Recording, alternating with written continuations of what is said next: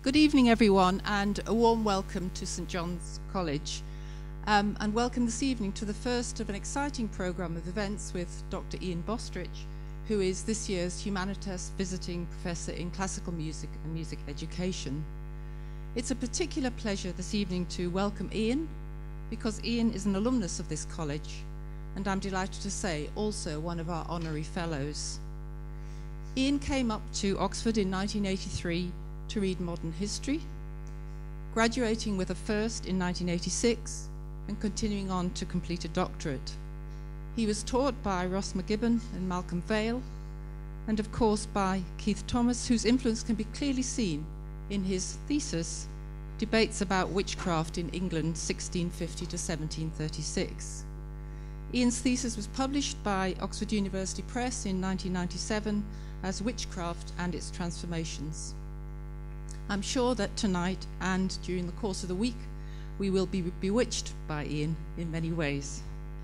And now I'd like to hand over to Professor Jason Staniak, our fellow in ethnic musicology, who is going to introduce and chair the lecture. My name is Jason Staniak, and I am a tutorial fellow in ethnomusicology here at St. John's College and the academic director of the Humanitas Professorship in Classical Music and Music Education. And I'm here to welcome you to a lecture being offered through the Humanitas program, a series of visiting professorships at the universities of Oxford and Cambridge, intended to bring leading practitioners and scholars to both universities to address major themes in the arts, social sciences, and the humanities. Created by Lord Weidenfeld, the program is managed and funded by the Institute for Strategic Dialogue with the support of a series of generous benefactors. It is administered by the Oxford Research Center in the Humanities. St. John's College has the enormous privilege to host the Humanitas Professorship in Classical Music and Music Education, a chair made possible by the generous support of Mick Davis. Previous holders of this chair have been the pianist Imogen Cooper and the violinist Midori. This year's professorship in classical music and music education is held by Ian Bostridge, a remarkable musician and scholar, and someone, as President Snowling has just told you, well known to us here in Oxford. The Italian philosopher Adriana Cavarero has written that the human voice reveals the true, vital, and perceptible uniqueness of the one who emits it. We know this instinctively because one of the principal ways we navigate the human social world is through our apprehension of the distinctive voices of others. We also know that there are voices that are so unique and compelling that they begin to index more than just the person emitting that particular voice. These voices start to get bound up with histories that exceed any individual person, that resonate widely, that stand in for expansive hopes and desires. Ian Bostridge has one of those voices.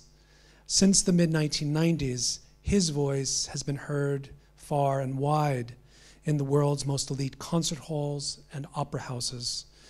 He has performed with an expansive cross-selection of the world's major orchestras, under the world's very finest conductors, and alongside the very best accompanists. His voice has found a home in an extensive repertoire, from Schubert and Schumann Lieder to Britten operas, from Dowland to Hans Werner Henze. His recordings have won Grammy and Gramophone Awards, and his interpretations have been praised, often feverishly, by critics. Writing in The Guardian in 2011, Nicholas Rowe cited one critic's words about a memorable early Bostridge performance of Schubert's Winterreise. In all the many performances heard in concert halls and on records, I had never really believed in the Ich, the protagonist, had never truly thought that there was any such person with a childhood, a nickname, a particular way of tilting his head. Now he stood in full view. It is not enough to say that Ian has a unique and poignant singing voice.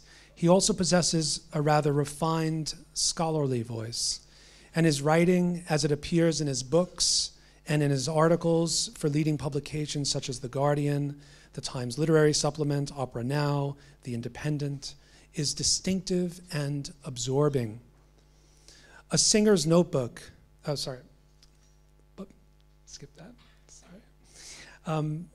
The lecture we are to hear today on Winterreise is in anticipation of Ian's soon-to-be published book, Schubert's Winter Journey, Anatomy of an Obsession, a 523-page meditation on Schubert's famous song cycle.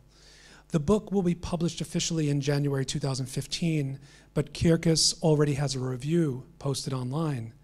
Who won't be tempted by a book that, according to the Kirkus reviewer, treats readers to some things they would not expect? The history of postal delivery, the scientific explanation of the will-o'-the-wisp, the theme of loneliness in romantic art, and the differences between crows and ravens. We look forward to that book and to the other events that Ian will lead this coming week. For sure, the extended residencies provided by the Humanitas program give us a remarkable opportunity to see eminent performers, scholars, and pedagogues from a number of different angles, almost prismatically. Tomorrow at the Hollywell, we will hear Ian with the pianist Julius Drake in a recital of songs of Schumann, Liszt, and Richard Strauss. On Friday, November 21st, there will be a full-day symposium called Voice, Memory, Song that will put Ian in conversation with 16 distinguished scholars working across a number of disciplines in the humanities and the social sciences. And on Sunday afternoon at the Sheldonian Theater, he will lead an open rehearsal and masterclass on Mahler orchestral songs with the Oxford Orchestra, University Orchestra, and 3 very talented young singers. But it's today, and we have the enormous privilege to hear Ian's lecture, Why Winterreise, Schubert's Song Cycle, Then and Now. We are absolutely delighted that he has returned to St. John's to spend a few days with us.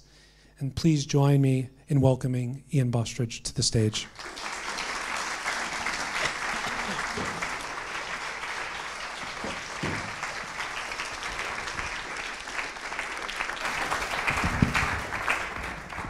Thank you very much, Jason, for that wonderful introduction, and thank you for your applause. As a singer, I'm very often asked things about the singer's life because it's such an unfamiliar and strange life, and people say, are you nervous when you go on stage? And I say, no, of course I'm not nervous. I do this all the time. I sing all the time. If I was nervous, it would be unbearable. But I can tell you that today I feel very nervous. I've only given one lecture before in my life, and that was 14 years ago. So I'm out of my comfort zone. I'm delighted and honoured to be giving this lecture, and especially to be delivering it in my old college, St. John's, where I studied for 6 years in the 80s, first as an undergraduate historian with the legendary tutorial team of Malcolm Vail, Ross McKibben and Keith Thomas. I've written legendary, but I think terrifying would also be the word, especially because they're in the audience at the moment, along with one of my DPhil examiners, I see. So. And then I worked as a graduate student writing a DPhil thesis on witchcraft belief in the pre-Enlightenment under the supervision of Keith Thomas. In those days, singing was just a hobby, but I sang my first Winterreise, Schubert's Winter Journey, the 24-song colossus of the lead repertoire here in St. John's in the President's Lodgings in January 1985, nearly 30 years ago, as a second-year undergraduate. During my time as a graduate student, the president of that time, Bill Hayes, who I also see in the audience, generously organised for a college grant so that I could start having singing lessons. I remember correcting text and sorting out footnotes for my DPhil thesis while attending one of the song classes at the Britton Peers School in Snape. back in 1990. That's probably enough reminiscence, but I did want to record my debt to this place, and the continuing sense of institutional connection is vital for me personally in a freelance profession, and as I'm sure it is for many others, in a world where the creative and not so creative destruction and change effected by global capital sometimes seems to give us very little to hang on to, very little permanent. I'm not qualified to say an enormous amount about the education part of my brief, but I wanted to do a little before I moved on to Winterreise. I did do some teaching as a graduate student and as a research fellow at Corpus, mostly in the long 18th century and political and social theory. My memory of teaching, and a lot of people here will be pleased to hear this, is that when I had a whole day of it, it was very hard work. And I remember it as a lot more draining and more demanding of self-exposure in some ways than a day's opera rehearsal or a song recital at Carnegie Hall, where you can hide behind the constructed and in some ways conventional persona of the performer. I have taught little as a singer, but when I have taught, I found it to be instructive and improving, uplifting even. I learn a lot from my students about the things I'm unable to do as a singer. Though one of the most interesting things about this sort of teaching is that what one seeks to correct is often at the heart of a singer's style and personality. How to give them more confidence and ease without destroying creative wrinkles or idiosyncrasies is tricky. More generally, as a teacher of singing, you're doing in a smaller way the same sort of thing this college and its tutors does, passing on, even enforcing a tradition, at the same time as trying to renew it, forming a link between past and present, whether personally or institutionally. Sorry, I'm just getting a lot of bumping.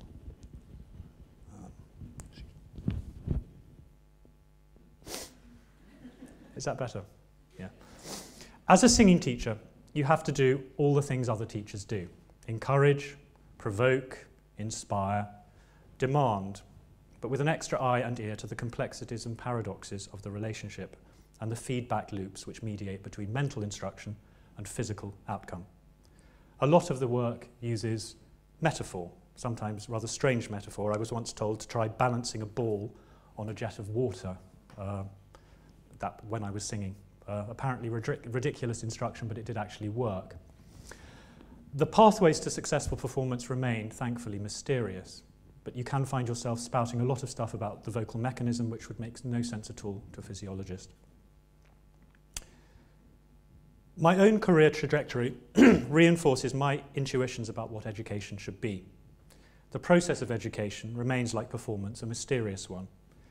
In my own case, I had an exceptionally thorough training as a historian, but I had no formal training at all as a singer, which, while it's unusual nowadays, is not totally unknown. This professorship is concerned with classical music, with education, and is called a Humanitas Professorship.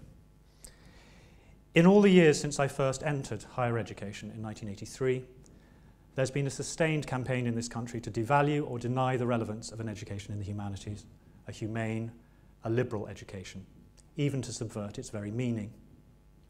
What is a liberal education? What should it be?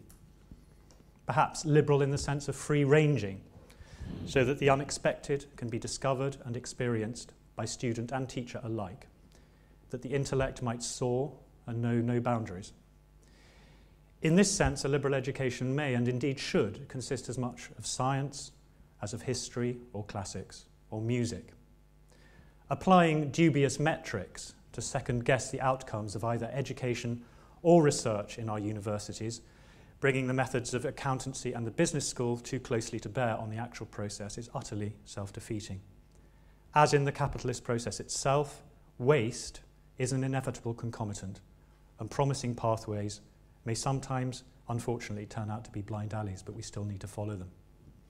The intuition of the gifted researcher has to be trusted, risks have to be taken. The model of university in which teaching is undertaken by those engaged in research is a crucial part of this liberal process. It has an intrinsic value, but also a social function, both in the production of useful knowledge and, as far as students are concerned, in the development of flexibility and intellectual focus. Another sense of liberal education is that it should be, for the student, genuinely free and not turned into a market commodity or a preparation for a more or less lucrative career. Basing university funding policies on the notion that a degree brings higher earning capacity for an individual is bound to lead to a narrowing of choices and a subversion of the idea of a university.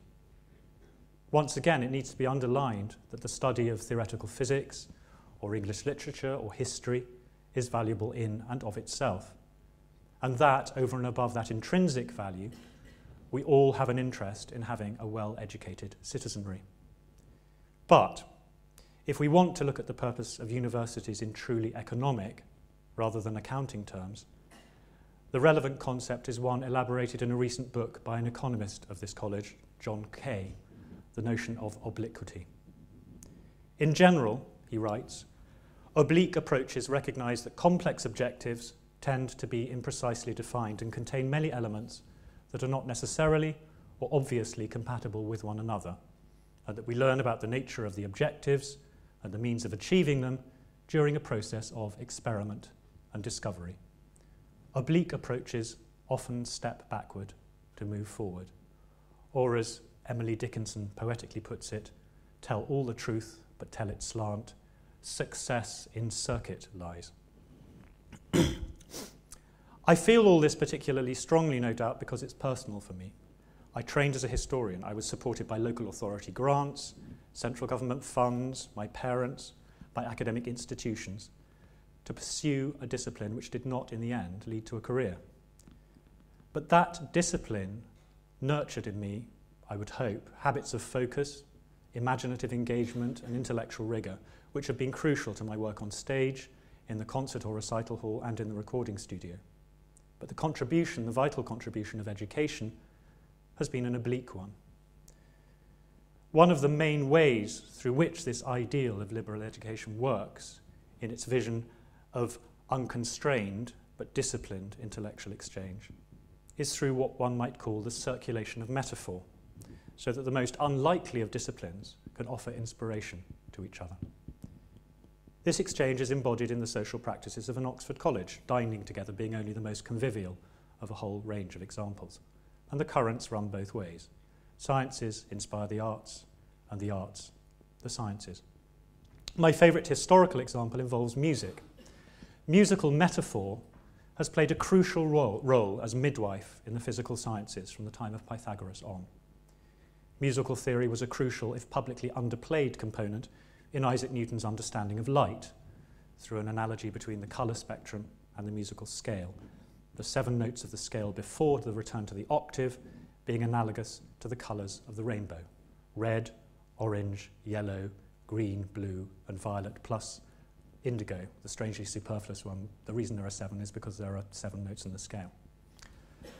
More significantly, Newton interpreted Pythagoras' views on musical consonants as containing the essence of the inverse square law of gravitation, his dazzling solution to the unity of celestial and terrestrial dynamics. Thus Newton, a sort of Pythagorean magus, reinterpreted the notion of the harmony of the spheres. If anyone thinks this sort of intellectual midwifery by metaphor is a thing of the past, they only need consider one of the most familiar to the layman foundational physical theories currently in play, string theory. The true meaning of string theory may lie inaccessible to most of us, even to most scientists, in the complexities of its mathematical formulation, and its acceptance or non-acceptance will undoubtedly hang upon experimental data. But it owes at least some of its origins and perhaps even its appeal to the strength of the musical metaphor which lies at, or at least around, its core. At the beginning of the last century, the sociologist Max Weber wrote about the disenchantment of the world and the encroachment of an iron cage, or in a more correct translation, hard steel casing of rationality. The German is a stahlhartes Gehäuse. One of the jobs of the university is, paradoxically, to resist, with reason, the pernicious advance of such heedless rationalization with its culture of homogeneity, which can only result in intellectual entropy and what Weber himself called a polar night of icy darkness. I now want to talk about, and with the help of pianist Osman Tak, perform a little of, the monstre sacré of the German song tradition, Schubert's Winterreise. I call it a sacred monster because of its enormous status and potency within the tradition of classical music, the sense of almost holy awe with which it is received. Because that status is such that the reasons for the cycle's cultural eminence are only, it seems to me, narrowly discussed and largely taken for granted, but also because it is a scary monster for many potential listeners, and one which, in a fate common to much classical music in our era, is not always given its due. I'm sure performers always think this about the pieces they love and perform, but it isn't as well known as it should be. I should say, by the way, that this talk is something of an experiment, as I'll be talking and singing, two very different uses of the vocal cords, and I've been in America for 2 weeks with a cough, so it may go very strangely, but I hope you'll forgive me for that. Winterreise, Winter Journey, a cycle of 24 songs for voice and piano, was composed by Franz Schubert towards the end of his short life. He died in Vienna aged only 31 in 1828. Schubert was renowned even in his own lifetime as a song composer of matchless fecundity and a master of seductive melody. The Winter Journey apparently discombobulated his friends. One of the closest of these, Joseph von Spaun, remembered 30 years later how the cycle had been received by Schubert's circle of friends. For some time, Schubert appeared very quiet and very upset and melancholy. When I asked him what was troubling him, he would only say, "Soon you will hear and understand." One day he said to me, "Come over to Schober's today and I will sing you a cycle of horrifying songs, schauerliche Lieder. I'm anxious to know what you will say about them. They have cost me more effort than any of my other songs." So, he sang the entire Winter Journey through to us in a voice full of emotion. We were utterly dumbfounded by the mournful, gloomy tone of these songs, and Schober, the rascal of the group, said that only one, the Linden Tree, had appealed to him. To this, Schubert replied, "I like these songs more than all the rest, and you will come to like them as well." Another close friend with whom Schubert had shared digs some years before was Johann Meyerhofer, government official and poet. Schubert set some 47 of his poems to music. For Meyerhofer, Winter Journey was an expression of personal trauma. He had been long and seriously ill, had gone through disheartening experiences, and life had shed its rosy colour. Winter had come for him. The poet's irony, rooted in despair, appealed to him. He expressed it in cutting tones. Spaun confounded even more dramatically the personal and the aesthetic in his account of the cycle's genesis. There is no doubt in my mind, he wrote, that the state of excitement in which he wrote his most beautiful songs, and especially his Winter Journey, contributed to his early death. There's something profoundly mythologizing, is there not, about these accounts, especially Spaun's, which has something of, it's a bit like Christ in the Garden of Gethsemane, the dejection, the friends who miss the point, the sense of a profound mystery that will only be understood after the death of its progenitor. As against the persistent legend of poor Schubert, unappreciated, unloved, unsuccessful in his own lifetime, it's worth remembering that he earned well from his music, was welcomed into the salons of the well-connected, if not the aristocracy, and earned critical plaudits as well as his fair share of brickbats. Schubert was probably the first of the canonical great composers in the Austro-German tradition to operate entirely as a freelancer, outside the security and restriction of a church position or noble patronage, and allowing for a certain youthful fecklessness. He did well for himself. His music was second only to Rossini's for its popularity on Viennese programs. It was played by most of the great instrumentalists of the day, and his fees were substantial.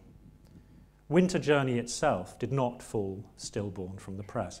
Here is one contemporary review from the Theaterzeitung, the theatre newspaper, of the 29th of March, 1828. Schubert's mind shows a bold sweep everywhere, whereby he carries everyone away with him who approaches, and he takes them through the immeasurable depth of the human heart into the far distance, where premonitions of the infinite dawn upon them longingly in a rosy radiance, but where at the same time the shuddering bliss of an inexpressible presentiment is accompanied by the gentle pain of the constraining present, which hems in the boundaries of human existence. Despite the slightly windy romantic rhetoric, the writer has clearly perceived and engaged with what has become the acknowledged canonical sublimity of the cycle, that transcendental quality which transmutes what could so easily be mistaken for a self-indulgent parade of disappointed love lyrics. For the initiate, Winter Journey is one of the great feasts of the musical calendar, an austere one, but one almost guaranteed to touch the ineffable heights as well as the heart. After the last song, the hurdy-gurdy man, the silence is usually palpable, the sort of silence that otherwise only something like a Bach passion can summon up. Yet the very notion of the initiate will set some alarm bells ringing. It's one of the reasons for writing or talking about and around the piece rather than simply performing it, to explain, to justify, to contextualize and embroider. Piano-accompanied song is no longer part of everyday domestic life and has lost its one-time primacy in the concert hall. Art song, as the Americans call it, what Germans know as Lieder, is a niche product, even within the niche that is classical music. But Winter Journey is a great work of art which should be as much part of our common canonical experience as the poetry of Shakespeare and Dante, the paintings of Van Gogh and Pablo Picasso, the novels of the Bronte sisters or Marcel Proust. It remains telling that the piece lives and makes an impact in concert halls all over the world, in cultures very remote from the circumstances of its origins in Vienna of the 1820s. There are all sorts of reasons why Winter Journey has an extraordinary depth, resonance, and power. A collection, an album, as it were, of 24 songs, 24 discrete musical events, it nevertheless adds up to one of the great romantic adventures in music, a whole as compelling as a Beethoven symphony, but constructed out of what appear to be disconnected fragments. This is part of its aesthetic, an influential part, and one only amplified by the way Schubert came upon Wilhelm Müller's poetic cycle. He initially found 12 poems in an almanac and hungrily set them to music.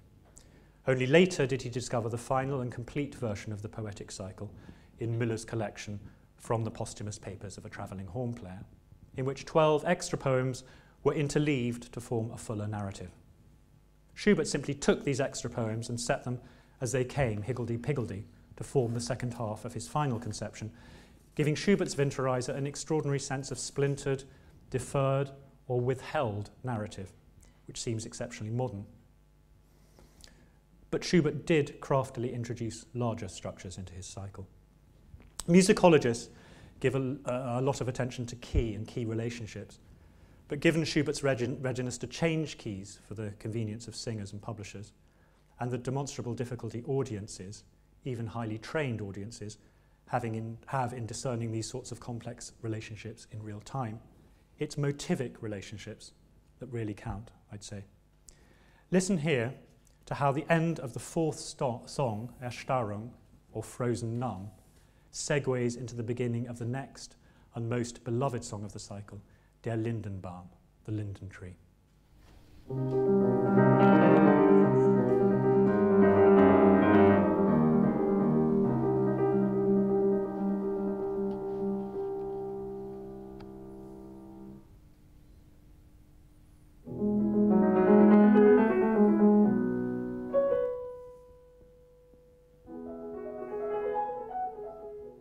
So that figure at the end, that sort of urgent, pulsating figure at the end of Erstarrung turns into the rustling at the beginning of Lindenbaum. Similarly, listen to the end of Lindenbaum, the end of the song Linden Tree, with its insistent little figure in the piano, and how that feeds into the beginning of the song after that, Wasserflut, or flood. It's stretched out, but it's the same shape.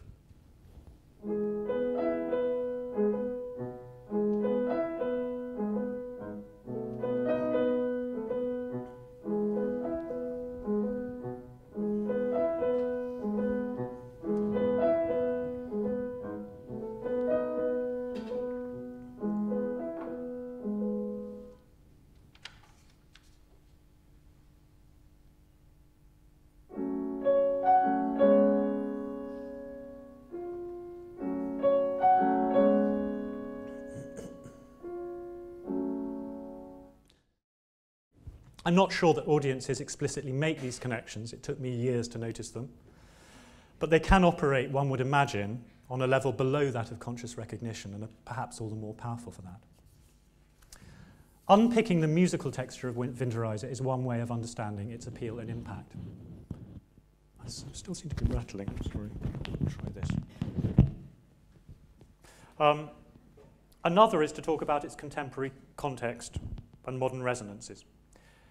I'd like to do that by looking in detail at the first song of the cycle, Gute Nacht, or Good Night.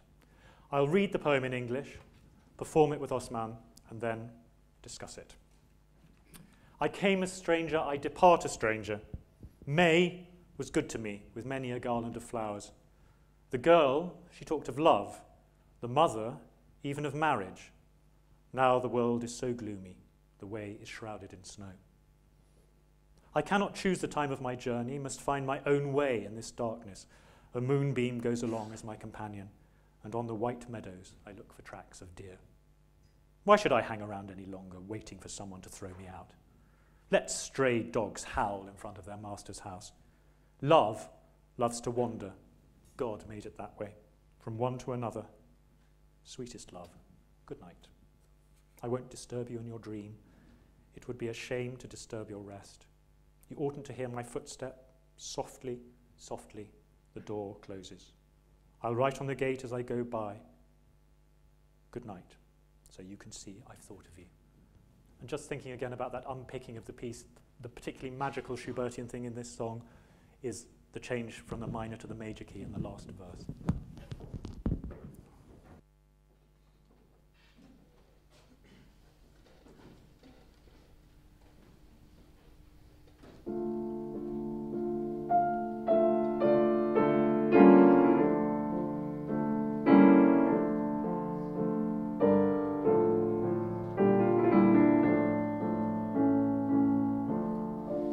Fremd bin ich eingezogen, fremd zieh ich wieder aus.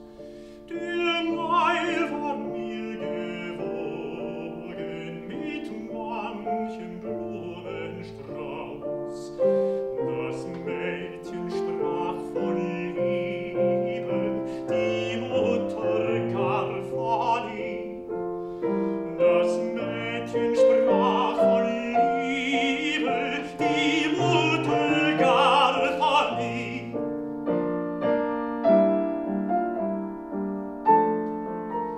Nun ist die Welt so trübe, der Weg gehüllt in Schnee.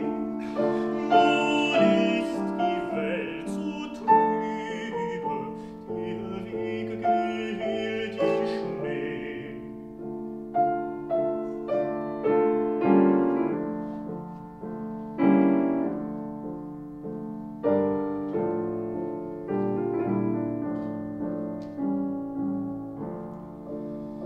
Ich kann zu meiner Reise nicht wählen mit der Zeit, muss selbst den Weg mir weisen in diese Dunkelheit.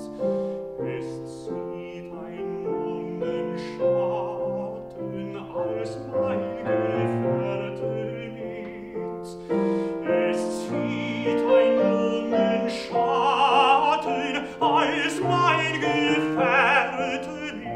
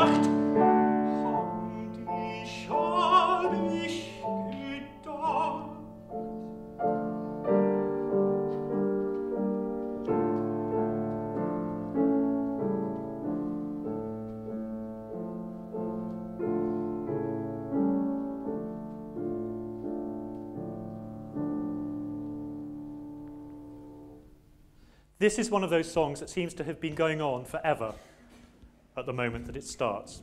Repeated, moderately paced quavers trudge across the page and on through the song, relentless, intertwined at first, with a dispiriting, descending figure, broken by the stabs of accents, which in Schubert's manuscript are stabs of pain.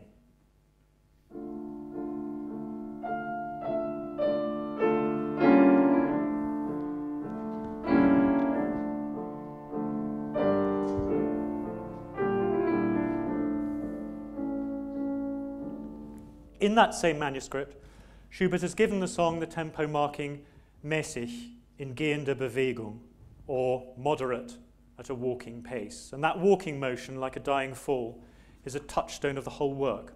A winter journey, moving from one place to another, but in a sense privileging motion above all else, the need to get away, to be a wanderer, in the 19th century's sense, the wandering Jew, the flying Dutchman, on the road in the 20th century's, Jack Kerouac, Highway 61. Why does the man singing these songs need to get away? We don't really know, though it's often assumed that we do, and that he's been rejected in love and has to move on. The information we are given is, in fact, sketchy to a point. The girl talked about love, the mother even of marriage. The phrase is repeated in Schubert's setting, rising in pitch and expectation. Then a great gulf opens up, a sort of depressive caesura marking the end of hope. A turn from the inside warmth of the past to the bitterness of the landscape which we will henceforth inhabit. Now the world is so murky, the way is shrouded in snow. But remember, it's not clear what drove him out. We do hear a sort of intimacy in the piano part, a memory of it at least, in the way the upper and lower voices call and reply.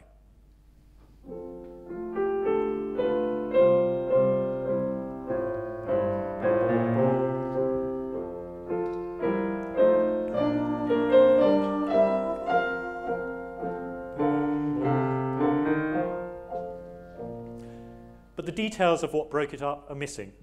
Did he dump her? Did she dump him? Was the mother's talk about marriage a sort of hopeful mirage, or a nightmare vision for an itinerant commitment phobe? Has he been doing this his whole life? Why is he here in this house, in this town, at this hour? Has he been staying, visiting, dropping by? It's night time and everyone's asleep. Part of the key to this lies in the poet Wilhelm Müller's immersion in things Byronic. He published major essays on the poet of Childe Harold and Don Juan in German in the 1820s. And he immersed himself in what we might call the Byronic method of absence, something Byron himself had taken and developed from Walter Scott, the poet, rather than the novelist he later became, the poet of Marmion. Müller's protagonist is like a Byronic hero wrapped in an aura of mystery. I came a stranger I depart, is how he introduces himself. A tragic figure, the roots of whose predicament are never satisfactorily revealed. As he says himself, significantly, much later in the cycle, when the poet's imprecision has done its work, almost mocking this Byronic model, habe ja doch nichts begangen, das ich Menschen sollte scheuen. I haven't done anything that means I ought to shun human company. It's almost a question, have I? You tell me. This mystery was at the core of the Byron cult itself, a cult which fed the poetry. He was a poet associated with his own poetic voice in an unprecedented way. It is difficult, one reader, Annabella Milbank, wrote in 1814, she married Byron a year later, it is difficult to believe that he could have known these beings so thoroughly, but from introspection. Byron lived out the mythology of his own poetic narratives, fragmented narratives like those of Winterreise, by becoming an exile, a wanderer, cast out for a dark and mysterious crime, which turned out some decades later to have been incest with his own half-sister. Yet there's no suggestion of a terribly dark crime in Winterreise. Our wanderer is no Manfred or ancient mariner. There's also no hint that at the time he wrote it, the happily married Wilhelm Müller was living out the experiences of his protagonist. It's as a sort of allegory about German political alienation in the post-Napoleonic, Metternich-dominated period that the cycle can relate to Müller's own circumstances when he wrote the poems. But that's not an exhaustive or even perhaps a mainstream reading of the poems or of the cycle, though hints and coded references to political and social disaffection are scattered through Winterreise and form a crucial background to its genesis.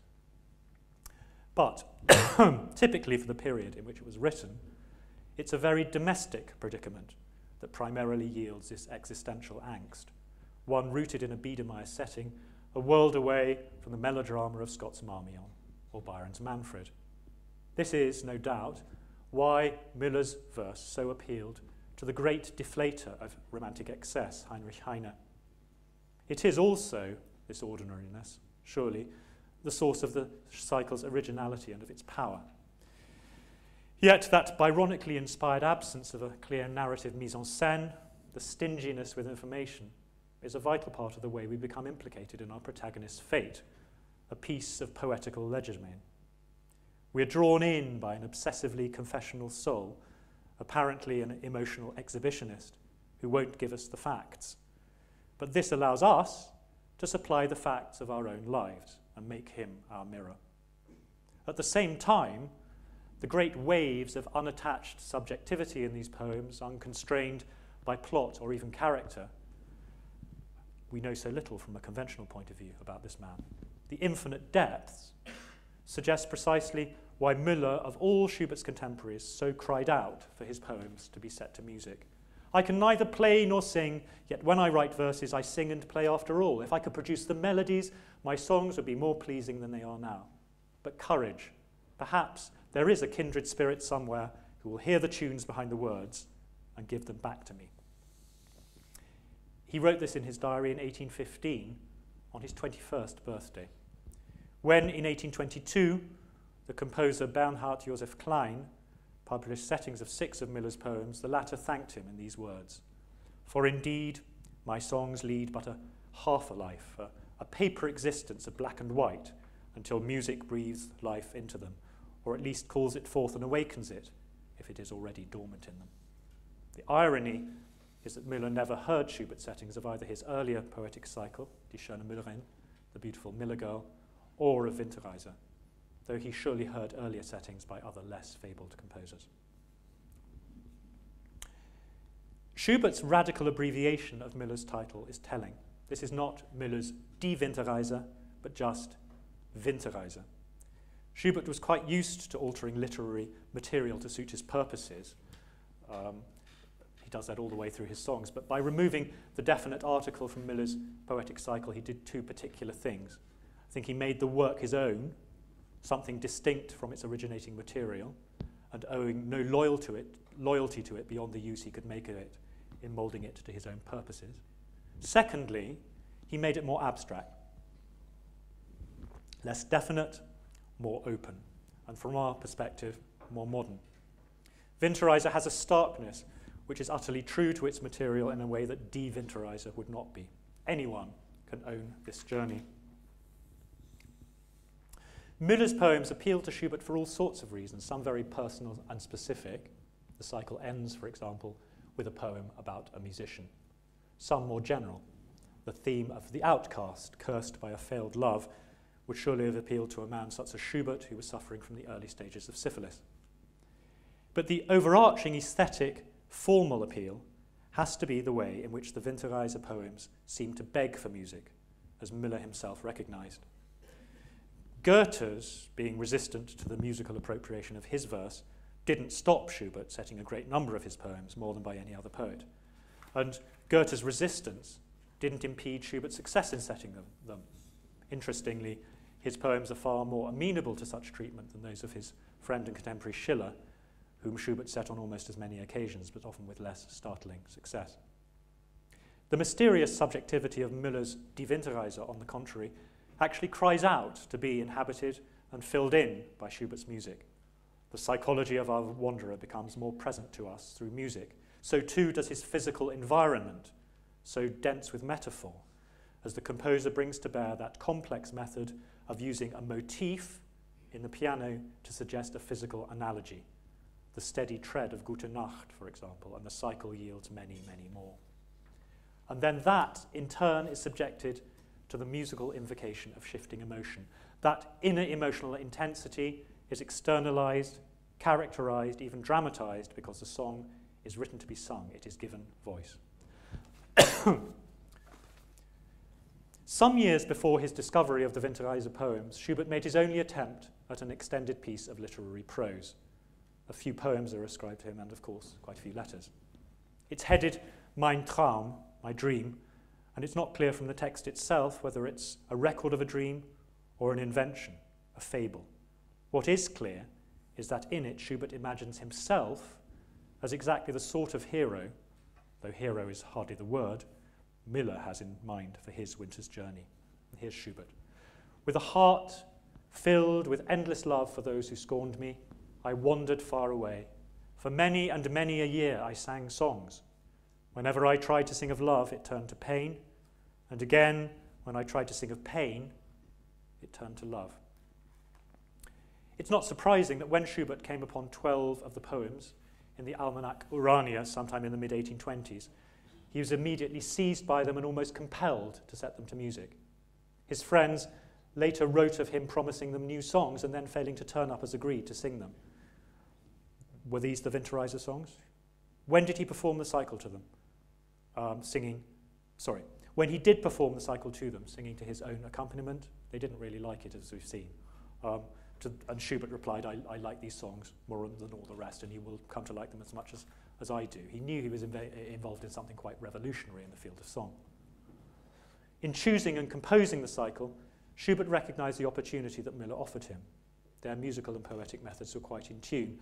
Miller's use of Byron's method of absence was even enhanced by the composer, serendipitously, because of the way he had discovered and then set the poems.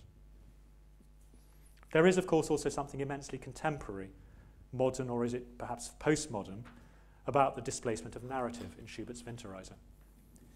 In his book Reality Hunger, a montage of unattributed quotations and self-quotation, dealing with the inadequacy of traditional literary form in confronting a modern fragmented reality, the American author David Shields tells us that the absence of plot leaves the reader room to think about other things.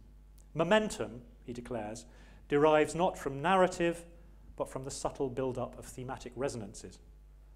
Many of the patchwork of literary fragments he assembles would do just as good a job as epigraphs to Winterreise, or a book about or around Winterreise. I have a narrative, but you will be put to it to find it. I'm not interested in collage as the refuge of the compositionally disabled. I'm interested in collage as, to be honest, an evolution beyond narrative.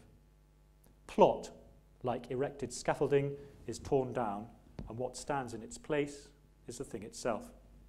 How much can one remove and still have the composition be intelligible? This understanding, or its lack, divides those who can write from those who can really write. Chekhov removed the plot, Pinter, elaborating, removed the history, the narration, Beckett, the characterization. We hear it anyway. Omission is a form of creation. The mention of Beckett is particularly interesting because Beckett was a great admirer of Schubert, I think was very influenced by him in his method of construction, and he particularly loved Winterreise. And there's something recognizably and uncannily, preemptively Beckettian about the piece. The fact that Shields' snippets come from such varied 20th and 21st century sources, the modernist novelist Juna Barnes, the playwright David Mamet, and Shields himself, is a measure of the modern persistence of the call to be fragmentary. Looking in turn at Winterreise, what we need to remember is that none of these urges are modern. They are as old as Miller and Byron and Schubert, and again, much, much older. Reality has, after all, always been fragmented, is no more so now than it was then, any then. And we should remember, consequently, that Winterreise is by no means old hat. Let us now return to the elements of the poem, the crucial details which set the drama. Fremd bin ich eingezogen, we are told.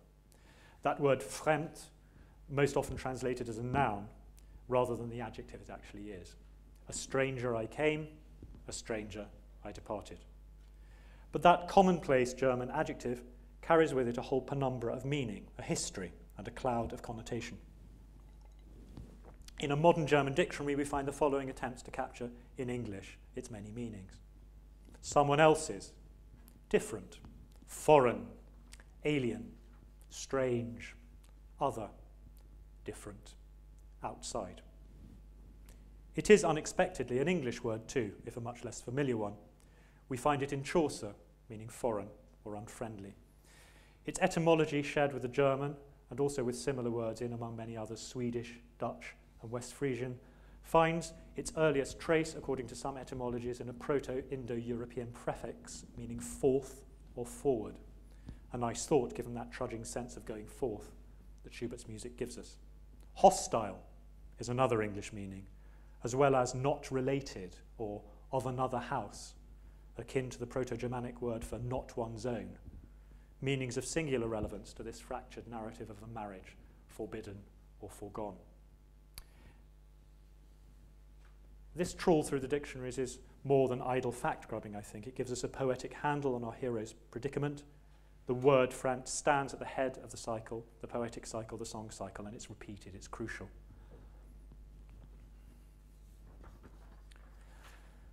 The word Fremd can also send us back to a song of Schubert's which was in the 19th century as popular as Erlkönig or Gretchen am Spinnrade is now, a song whose central musical theme became the motivic motor of Schubert's Titanic piece for solo piano, the so-called Wanderer fantasy.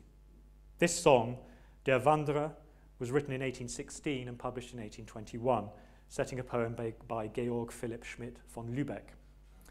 That main middle section of the song, pulsating with melancholia and homesickness, paints a picture of a world emptied of meaning and affect, in which the poetic voice presents himself as a Fremdling, an outcast, a stranger, a foreigner. The notion of the outcast wanderer was a commonplace of Romantic culture Europe-wide, and wandering is notoriously a feature of Schubert's songs. Schubert's other song cycle to poems of Müller, Die schöne Müllerin, starts with a song called Das Wandern, wandering, and tells us, with apparent nonchalance and good cheer, that wandering is a miller's delight. Journeymen have to wander, of course, to find work. That's why they're called journeymen. There's nothing darkly existential in play here, not on the surface at least. Schmidt's wanderer, on the other hand, wanders because he is in some way hollowed out or literally displaced. The song ends with the words, Dort, wo du nicht bist, dort ist das Glück. There where you are not, there is happiness. This reads like depression, but there is also something more historically specific to unpick. The Fremdling is a foreigner in his own land. This was a notion with a particular resonance for people like Georg Schmidt, Wilhelm Müller, or Franz Schubert, living in the territories of what had been the Holy Roman Empire of the German nation, dissolved by Napoleon in 1806, and only semi-resurrected in the Restoration settlement of 1815. A settlement which, while aiming to preserve the territorial integrity of the Habsburg Imperium, a multi-ethnic assemblage of lands half masquerading as a modern state, its capital city, Vienna, put a tight lid on expressions of German nationalism. Germany, as a nation, did not, of course, exist. Outside the Habsburg domains, German states included small principalities, such as Anhalt-Dessau, where Müller lived and worked as ducal librarian, free cities like Schmidt's Hanseatic Lübeck, and major powers, such as Prussia. Sovereignty was confused and overlapping. For Germans in these lands and in Austria, this was the period known as Biedermeier, between the nationalistic uprising against Napoleon of 1814-15, in which Müller participated as a soldier, and which Schubert celebrated in song, and the bourgeois nationalist revolutions of 1848. Those revolutions failed, but 23 years later, a new Prussian-led German empire was proclaimed at Versailles, forged by blood and iron. The great Prussian statesman, Otto von Bismarck, had managed to exclude the Habsburgs from any role in the creation of a German national state. But of course, none of this was preordained, and many thought that a settlement of the German national question could have included Austria, and many German speakers indeed hoped that it would.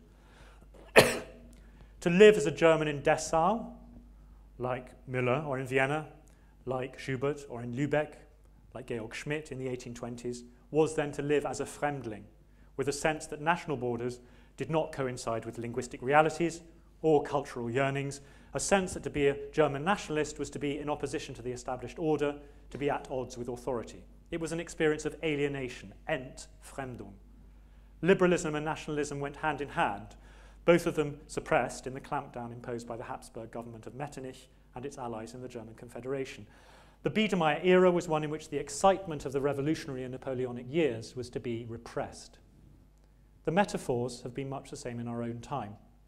If there had been a political springtime within living memory, the Josephine reforms of the 1780s in the Habsburg realms, the nationalist surge of 1814 to 15 in Germany at large, this, in the 1820s, was now wintertime. Schubert, born in 1797, and Müller, born in 1794, give us a winter journey that became a metaphor for an era.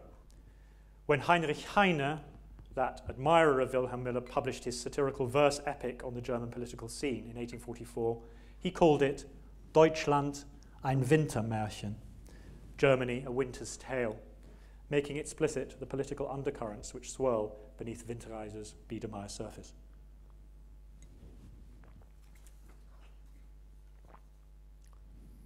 Alienation is woven all the way through Winterreise. There is the very simple personal sense of the word. The estrangement which follows a love affair is, after all, the way the cycle starts. But there's also the sort of alienation which makes Winterreise a pre-echo of so much 20th century philosophy and literature. Laid out in its very first word, fremd, is a connection with absurdism, existentialism, and a whole slew of other 20th century isms, with characters out of Beckett, Camus, or Paul Auster. Schubert's was an age in which, and perhaps for the first time, to be a human being could seem very lonely in a metaphysical sense, an empty universe without meaning. The first hints from a nascent geology, James Hutton had published his Theory of the Earth in 1795, that Earth's history was built out of a deep time at odds with the workings of the everyday human imagination.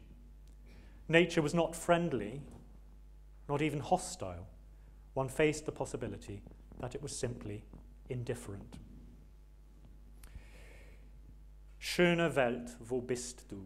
Beautiful world, where are you? Wrote Friedrich Schiller in a poem set by Schubert in 1819, a poem which was a lament for a world emptied of meaning and significance, for that lost wholeness which Greek civilization mythically embodied.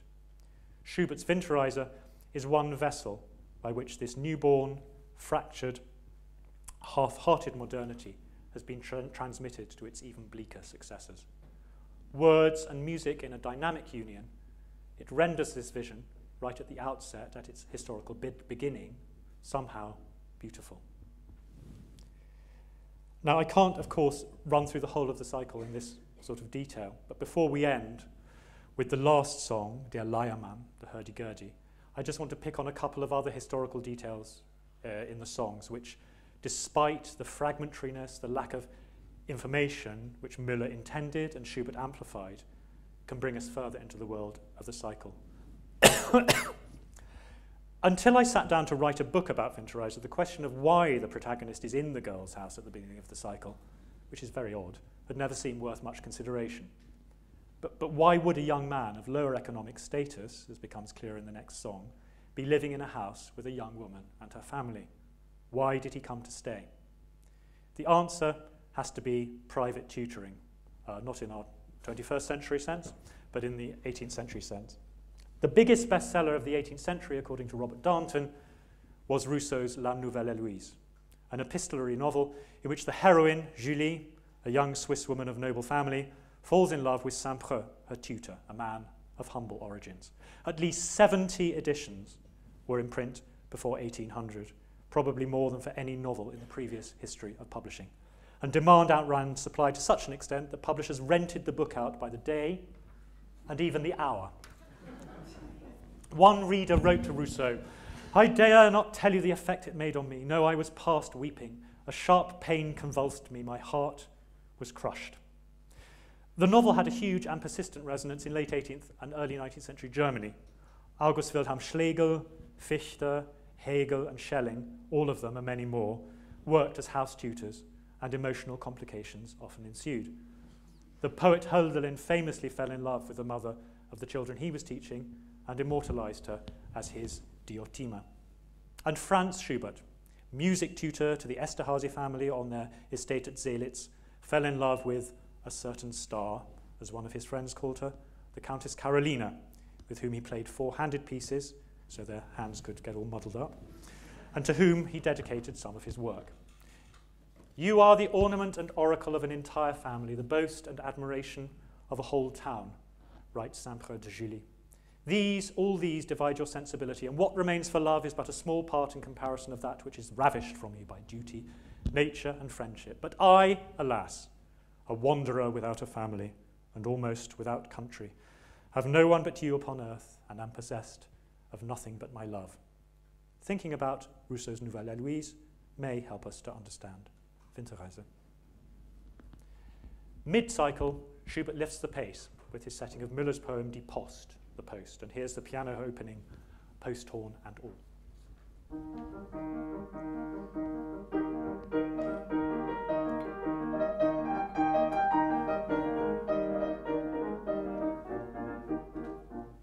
It's another link with Rousseau's world, as the cycle's protagonist, encountering a mail coach, remembers that there will be no love letter for him. Despite the inevitable disappointment, we still hear the expectation in the music, the expectation he no doubt used to feel. The excitement Rousseau in La Nouvelle Héloïse describes was obviously familiar to Schubert. How was I tormented in receiving the letter which I so impatiently expected? The mail was scarce opened before I gave him my name and began to importune the man. He told me there was a letter for me. My heart leapt. That excitement, an excitement remembered, which Schubert manages to convey, is all of a piece with the endorphin rush which modern-day lovers experience when the email buzzes or the SMS pings.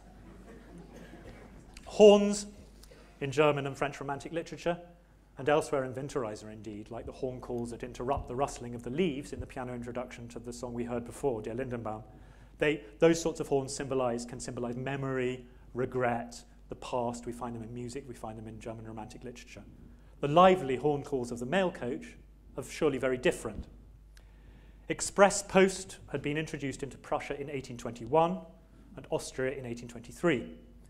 A contemporary in 1825 spoke of the entirely new life which had been given to the vehicular post in Germany.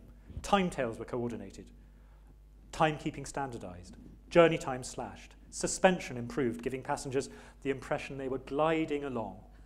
All this a decade or more before passenger railway services began their transformational work. In 1849, Thomas de Quincey recalled the lost glories of the English mail coach. Through velocity at that time unprecedented, they first revealed the glory of motion. For us, the mail coach might seem to be antique, a piece of pickwickery, quintessentially Dickensian. But I think it's worth remembering that in 1828, it was an agent of modernity, less poetic than practical, and quite at odds with the alienated wanderer on foot who has chosen to stand outside his own society. I want to end this talk by performing with Osman the last song of Winterreise, the bleakest and most modern insensibility of all, Der Leiermann, the hurdy-gurdy player. And I'll start by reading you the poem in English. Over there, behind the village, stands a hurdy-gurdy man, and with numb fingers he grinds away as best he can.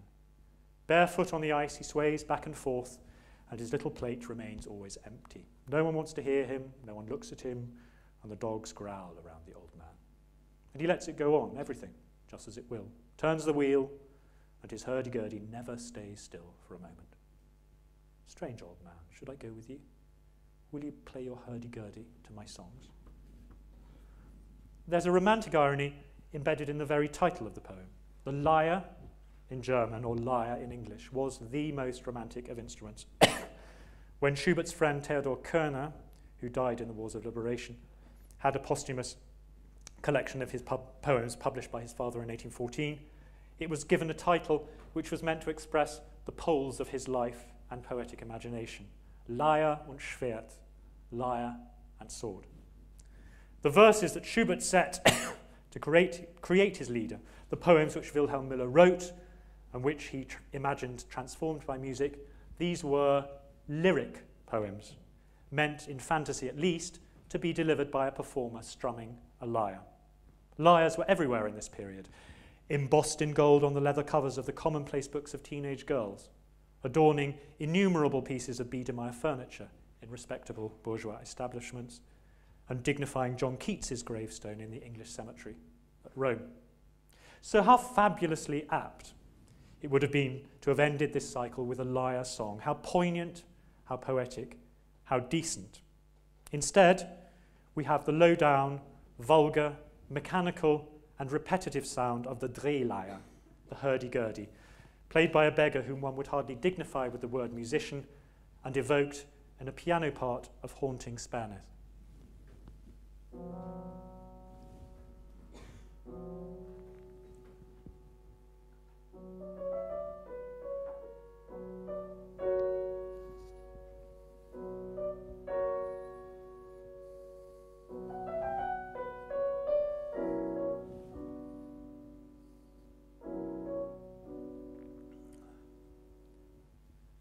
As the first of the canonical great composers to have made his living solely in the marketplace, without a patron, a position in the court or church, or a musical sinecure of any sort, the fear of lost status was woven into Schubert's existence, as well as the fear of penury.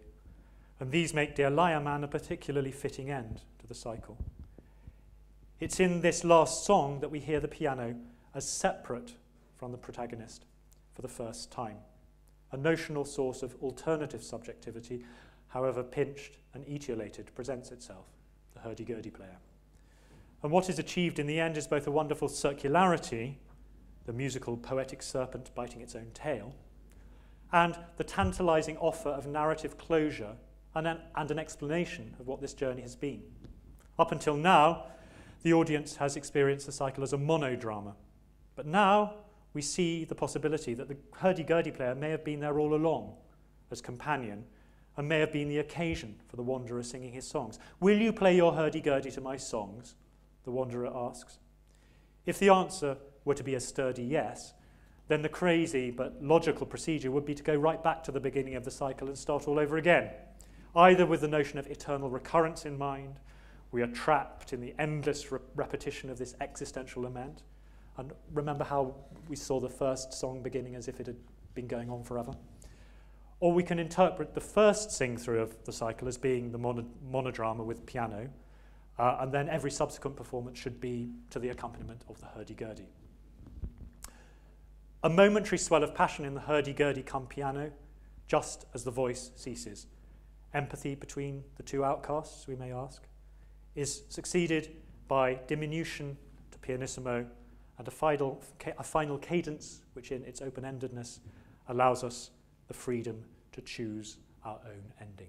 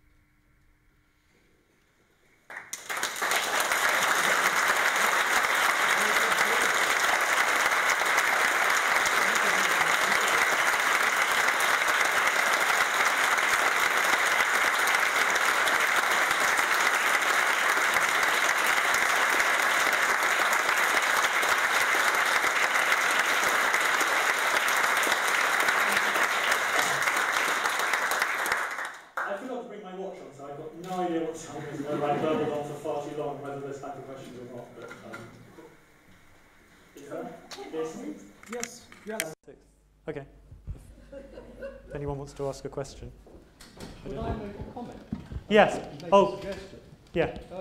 Fremd bin ich eingezogen, fremd ziehe ich wieder aus. Could be translated as nobody knew me when I came, nobody wants to know me, now I'm going. Right. I mean, it's purely a social fremd. Yeah. And one little detail that is worth mentioning is the line at the end of the third poem, I think it is, your child is a rich bride. Yes. So what has happened to him is that his nose has been put out of joint by a better match. The woman, the mother, sees him as a potential catch, and then something better comes along. So it's very much within the Biedermeier family setting of social climbing, social ambition, and trying to place one's daughter as advantageously.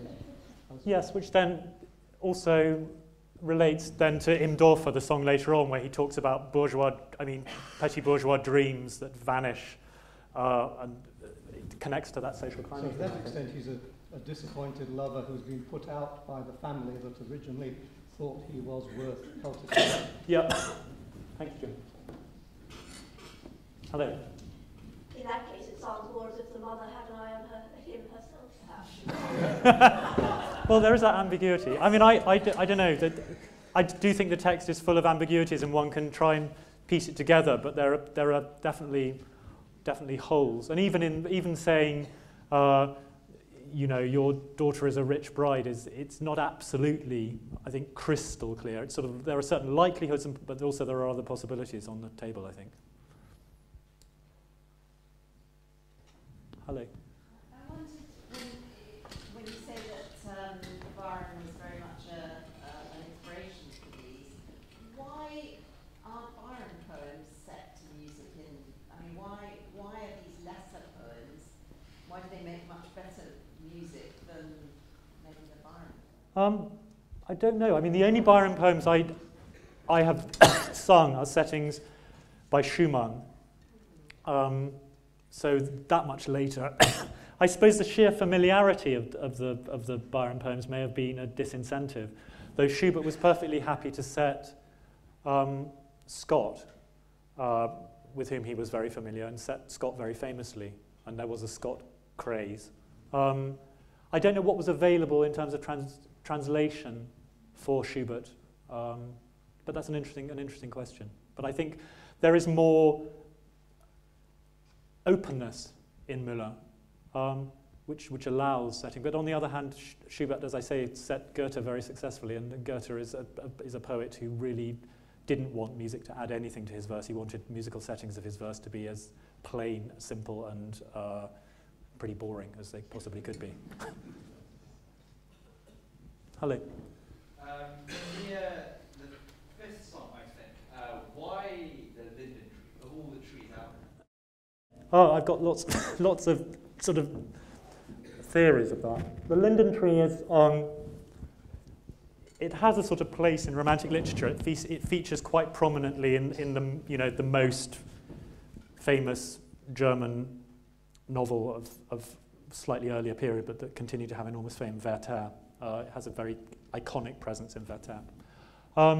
It's also, the Lindenbaum is the tree of the sort of the thing. It's where people gather. In some sense it may represent German nationalism. I think those are my at least two of the ideas that I've come up with, but I don't know if anyone's got any others. Hello. Connections with the Siegfried legend as well. Right. And of course, Linden and Lindwurm. Yes, yeah. Yes, and the Wurm appears later in the cycle in a rather unexpected way. Yeah. Hello. I'm interested in your suggestion that you think Winterreise is possibly underperformed slightly. As someone old enough to remember when performances of Vivaldi's Seasons were a rarity. Yeah. An event.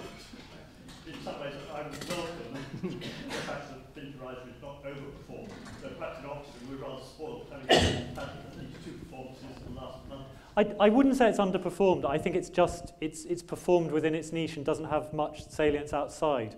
It's only that I remember when I'd started writing this book, I went to a party at the London Library and talked to somebody, you know, a very well-educated person who was writing military history, and he said, "What are you doing?" And I said, "Well, I'm writing a book about Winterreise."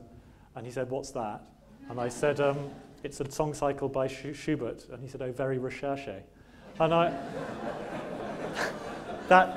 that irritated me into feeling that I wanted to give it. That's why I said all this stuff about putting it on a level with these other acknowledged canonical works. I mean, I know the whole idea of a canon is now very unfashionable, but this isn't, to me, this is a crucial work of the, you know, the Western cultural imagination. Hello.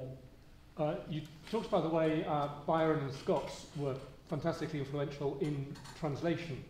Is there any room for singing this in English, or is it so wedded to the German poetry that the loss would be greater than the gain in accessibility to some audiences? I would find it very, I'd find it very difficult. I don't know if Roy Foster is here, but he was on, the other week he was on Private Passions, playing a recording which he loves, and which many, many, many people love, of a singer called Harry Plunkett Green singing the last song of Winterreise. And I can't take it. I find it, I don't know why, but I find it ridiculous. So it's difficult because, I mean, I've sung Janacek in translation, but I've worked on the translation and had a sort of commitment to the translation. And maybe if one really, really worked at it, but I think I'd find it very difficult. Yeah. Hello. Somebody mentioned that we've had 2 performances of Winterreise in the last month in Oxford, and one of them was yours, the Schubert project as part of the Oxford Reader Festival. Yeah. I don't know how many people were there at that. I was really struck by your interpretation of Winterreise, which was very angry, very, very outside society, this speaker, and for me, I thought it was an absolutely brilliant performance, which for me took Winterreise nearer to the demonic than anything I've ever heard.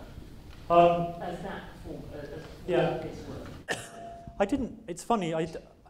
I know. I mean, people often use the word expressionist about the way that I do it, and I'm always trying to pull back, and I never really managed to pull back very far, it seems, because I've gone such a long way along doing.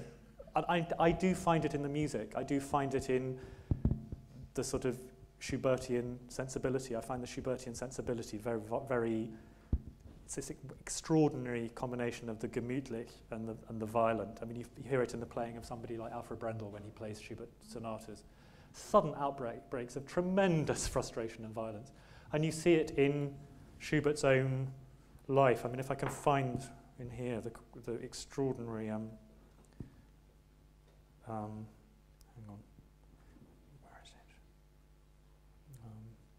I don't think I can find it, but anyway, at one stage he'd gone to taste a Heuriger in a pub outside Vienna, and there were some musicians there, and they said they'd like him to write them a piece, and he went completely bananas and said, "I am Franz Schubert, who will be known. You are just blowers and puffers," and an extraordinary sense of repressed rage. And I think that was something, we think of Schubert, the sort of tubby tunesmith, but he was this man full of frustration, I think, and I see it there in the music. Thank you very much.